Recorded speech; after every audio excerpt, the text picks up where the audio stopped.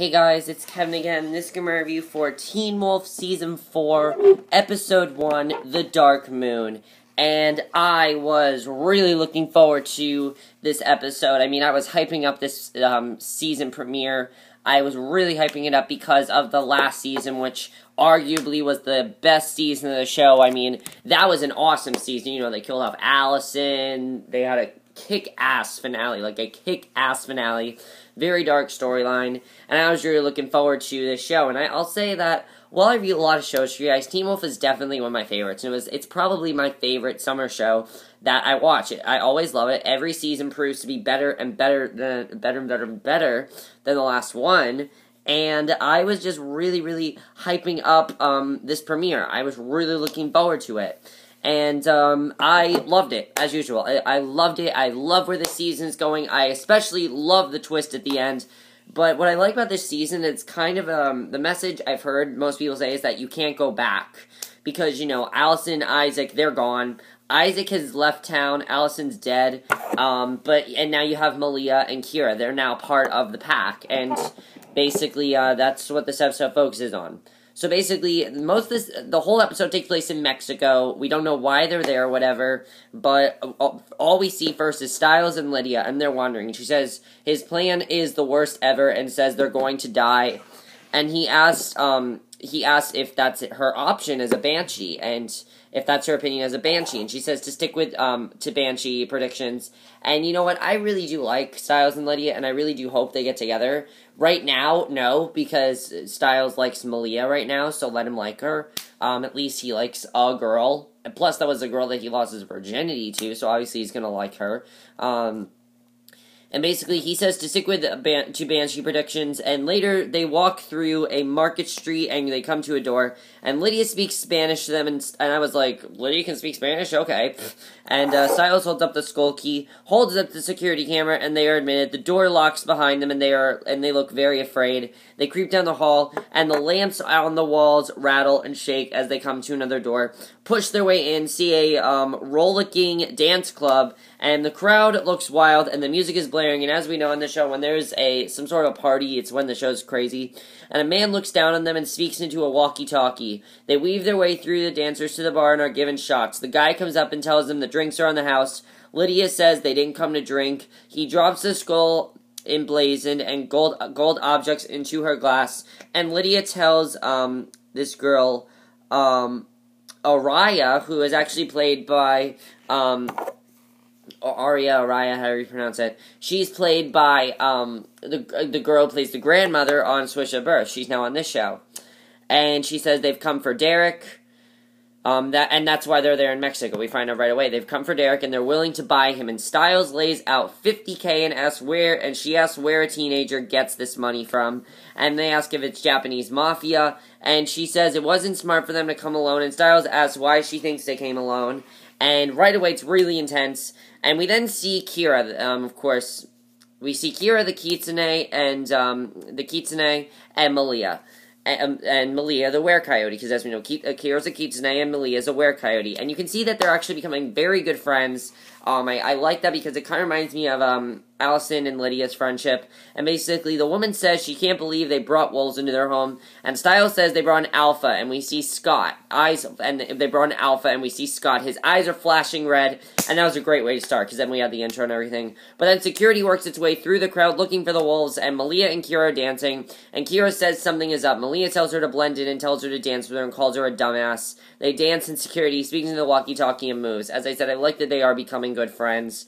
Malia pulls Kira in, dance sexually, and Kira smiles at the touch and attention, and they dance close, touching often.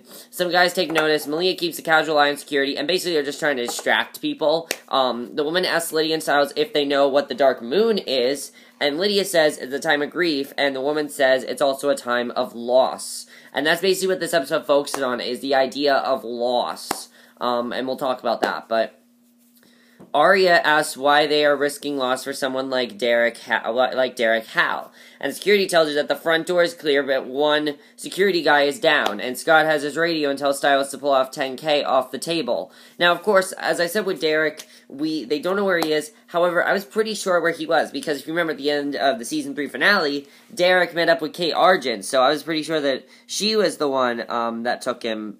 They don't exactly tell us where he is, though, until a little later, which I'll get to. But pretty much Lydia tells her to take the deal, and she says she's inclined to listen to the Banshee, but she ends up declining. And basically, several security workers, work their way closer to Malia and Kira, and she asks Kira if she's ready, and she nods yes. Malia then flips the guy. Kira pulls her Kira then pulls nunchucks, and both of them are just complete badasses in this scene. And Scott takes another, and the wolves are on the move, and they head back to an area. And let me just say, Malia and Kira placing Allison is perfect, because if you thought Allison was badass, Malia and Kira are even more badass than Allison was.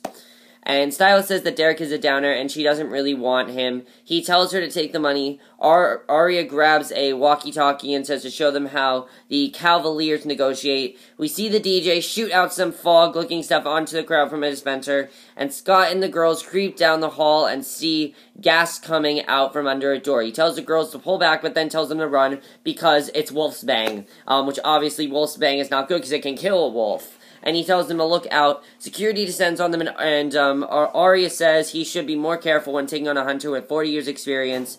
She says he's a lawn away from home. He then looks at her and says, "You don't know where he is either." He's hit with a ton of volts from a high-powered taser and arcs back in pain. And then we see a flashback, and this is very big because, you know, the episode just started randomly. It started like 2 months later. And basically, we see a flashback of Scott and Stiles. And they're kind of talking about where they think Derek might be. And he shows Stiles the bullets that belong to some Mexican hunters called the Cavaliers.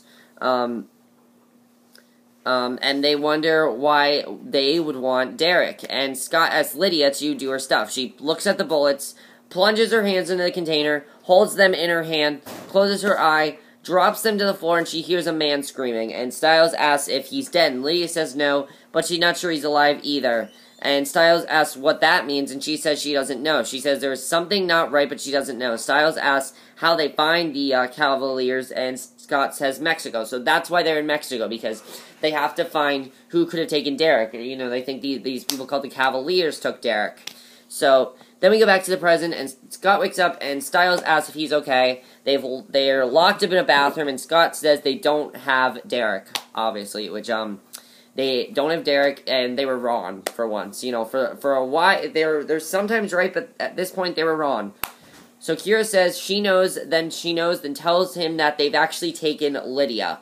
And Arya tells Lydia that she doesn't have a lot of experience with Banshees, and Lydia says that makes 2 of us. She says it's strange being out one. They're eating in an outdoor cafe, and the woman tells Lydia that she's underestimating her abilities, and we kind of find out what she actually wants. So Arya asks which of these men are about to die, and Lydia looks around them. The others try to escape their prison because, you know, they're all being captured, and they've all been captured, and Kira says they are already looked for a way out. Malia says they should take out the first person to open the door, and says they can just leave Lydia. Stiles says they can't, and she asks why. He says they never leave anyone behind.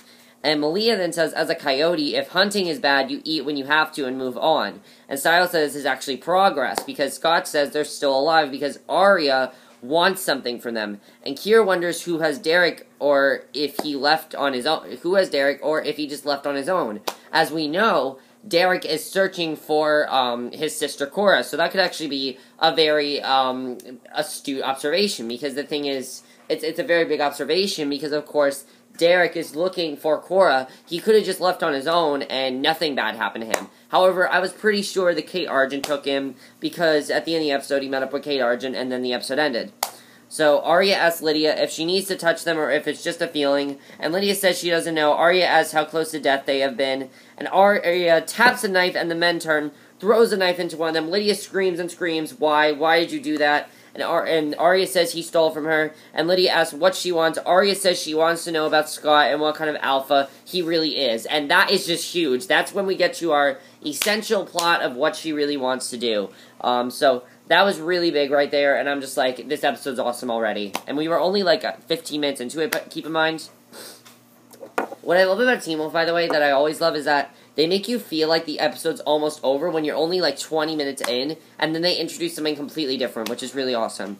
So Scott's chained to a chair, and he tells Arya to let the others go. And the guy says that Kira is going to turn the dial to amp up some electricity on Scott if he doesn't answer questions the way Arya wants. So Scott tells Kira to do what they say and says he can take it. Arya says they want to find Derek and asks who took him. Scott asks how he would know that, and Lydia says they don't know and that's why they came here. So Arya tells Kira to shock Scott. Arya threatens Lydia and Scott tells her to do it. Arya says to start at 1. She does, and as Scott struggles in pain, and then we get so they're in pain right now, and I'm sure Kira doesn't really want to do this, because, Kira and Scott do like each other, and they're really close to getting together, but of course, Kira had to do this. So then we get a very interesting scene. As we know, Stiles and Malia, they like each other. They haven't really brought it up yet, though, in this episode. We know that Stiles likes Malia. We know that Lydia now likes Stiles and is ready to move on to him. However, Stiles now likes Malia. So Stiles asks Malia if she can hear any of them, and she says she can't concentrate, and Stiles tries to keep her calm.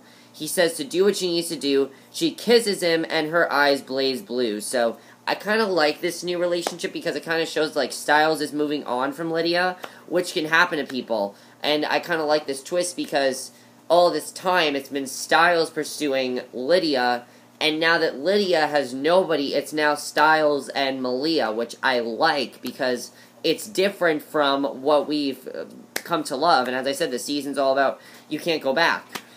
And Arya is interrogating Scott, and he's sweating in pain, and basically we go back to that, and he says he doesn't know who took him. Scott is panting and says it's okay, and he tells Kira it's fine, and she does it, and she cranks the voltage up. Arya screams out who had the power of a shapeshifter, and she asks who could have turned without a bite, without him knowing, and Arya tells Kira to push it to 10. And the lights flicker in the room where Stiles and Malia are in, and she says they're killing him. Scott snaps into alpha mode, and that was really awesome. We actually saw a flashback between, in Season 1. He recalls a conversation over her between Kate and Chris. Arjun busts loose out of exchange. Arya screams him to say the name. He looks up and says Kate Arjun. He then realizes what she wants, and Stiles says that can't be what he said when Malia tells him, and he says she's a hunter and an Argent.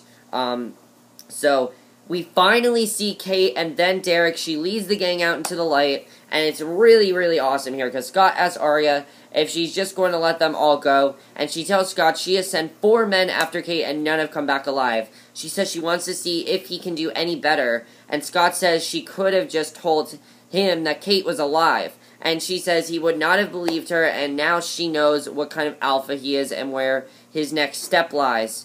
And she says when he takes the life of an innocent and makes a wolf, she will come knocking at his door, and Scott says that Arya is giving them a guide to help them find Kate and Derek, and we find Braedan. Of course, she's a mercenary, and she says they have to do La Iglesias, whatever that is, and Lydia asks if it's a church, but Braedan says you won't find God there. She speeds on her motorcycle, and the others follow in a jeep, and really intense, really crazy shit's going down right now. It's really, really awesome, just really intense. I really loved the second half. I mean, that was the first 20 minutes of the episode, and it's already awesome.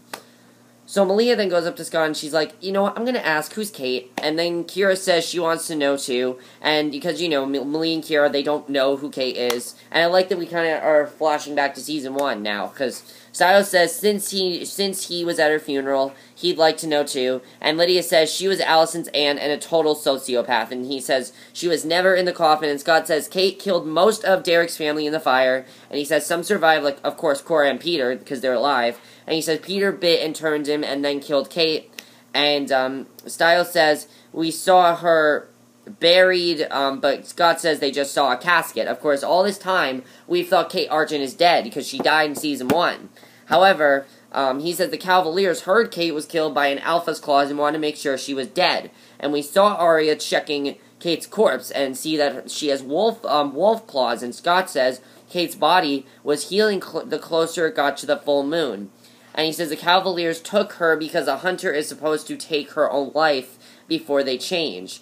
And then we see Kate chained up in the same room they were kept in, and a knife was kicked to her. She looks at the blade, and Malia says she wouldn't do it either, and Scott says Kate killed 6 people getting out. We see Derek come into the room where Kate is lying on the floor, playing dead, and she opens her eyes. And Scott says he doesn't know if Kate is a werewolf, and says that he's heard that you take the shape of what you are. And Lydia asks, what's the shape of a psychopath, of a sociopathic bitch? And their Jeep is jolted, and Braeden pulls it to a stop. They get out and say it looks like they hit something. She says they have to get there by night or it'll be dangerous. Stiles tells Scott to go with Braeden, and Kira tells him to be careful, and then babbles a little, hugs him, and Braeden says they're losing light, and Scott tells Kira he has to go. And he hops on the bike with a mercenary, and they're off. Kira watches him go with Lawning. As you can see, they still have a lot of chemistry. Like, seriously, they're so close to getting together. I really wanted them together last season, but I kind of like that they're dragging out because it just makes it, like, more, like, hyping it up. It's more fun that way. So Malia checks under a Jeep and says basically, something hit them, and it's a huge tooth or knife or about 6 inches long. So Braeden drives him at top speed. She pulls the bike over, and Scott sees a church in the distance, and she says that is La Iglesia. That's where they had to find it. And she says an earthquake leveled the town, but left the church standing, and it was built on the ruins of an Aztec temple that was devoted to were-jaguars. Yes, now we have a new mythology on the show, a new type of species, were-jaguars. Because they're pretty sure that Kate Argent is one of these were-jaguars. And she says she's never gone this far before and doesn't know if Kate and Derek are there. And Stiles works on his Jeep, and as Lydia says they should just walk, the sun is going down, and Malia tells them to work faster, and says there's something out there for them. Scott and Braeden drive on, then ditch the bike in favor of flashlights and shotguns. He asks her what she will do with Kate, and she says she was paid to bring her back to the Cavaliers, and she asks why he cares, and says Kate is a mass murderer, and he asks if she would kill Kate, and she says if the money was good enough, she'd kill him. They head into the church. She asks if she can catch Derek's scent. We hear roaring in the distance, and Scott says there's something not human in there with them. Then they head in, and Kira pulls her sword, and she and Malia stand at the ready while Lydia and Stiles work on the Jeep. It's really intense here. It really is intense here, pretty much. Yeah, so Stiles works on his Jeep, and basically Malia says she can't see, and Kira pulls her sword into the light of the Jeep and uses her powers to focus on it.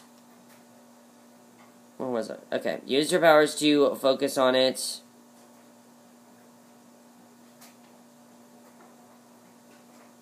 And then what happens? What happens next? Okay.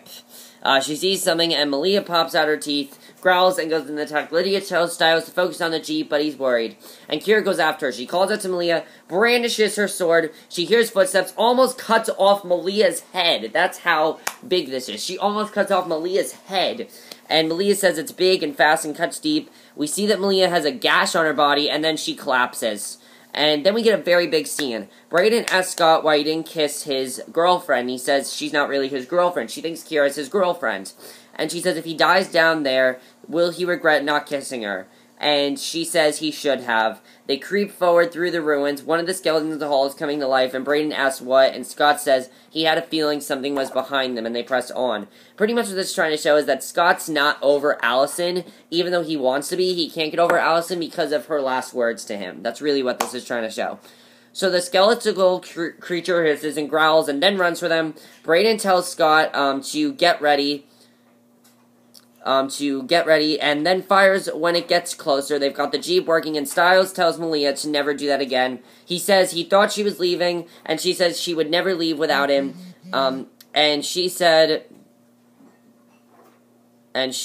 she'd leave the others, and Stiles tells them his progress. Lydia says the wound looks bad, and she says it's healing. She says the creatures are strong, scent like death. Braeden is firing, but they can't see anything. Scott says it's come back, but tells Scott to get her, betting her. The thing comes running. Scott roars an epic alpha roar, and the creature collapses into dust and bones. And then we get to the very end of the episode, which I love this twist at the end of the episode. He says he thinks he scared it. He says he scared everything. Some of the wall collapses. They go into a room, see the sign of a jaguar, and she says she thinks they found Derek. And this is huge, because she touches the seal, tells her to stand back, punches it, shatters, they tear the rocks away, and we don't know what they see, but Scott says, oh my god. The Jeep then speeds on as Braeden and Scott struggle out with Derek. The Jeep pulls out, and Stiles and the others run over, and Malia asks if that's Derek. Stiles says, sort of, and then we find out that somehow Kate has turned Derek back to his younger self. So somehow he's reverted back to his teenage self, and wow, is that a great twist. I love this premiere. I thought it was an awesome premiere. I absolutely loved it. So awesome. And you know what I really like about this premiere? I love the nostalgic Teen Wolf feel of this premiere. You know, you had the classic Lydia, Scott, Stiles, Derek stuff, but now you have new stuff with Malia and Kira. By the way, there's no mention of Isaac. I'm pretty sure they just want us to think that Isaac left town, because if you remember at the end of the finale, Isaac was like, I don't know what I'm going to do now that Allison's gone, so I think it's fine. They didn't mention Isaac because he's obviously not a part of their life anymore, and he's been gone for some time, we pretty much think. But what I really like about this season is that it's not going to be as dark as last season. However, they've really increased the action this season. There is a ton more action this season. There's no doubt there's more action this season than there's ever been on the show. There's going to be a lot more action sequences. This premiere was basically full of action sequences, and that was awesome.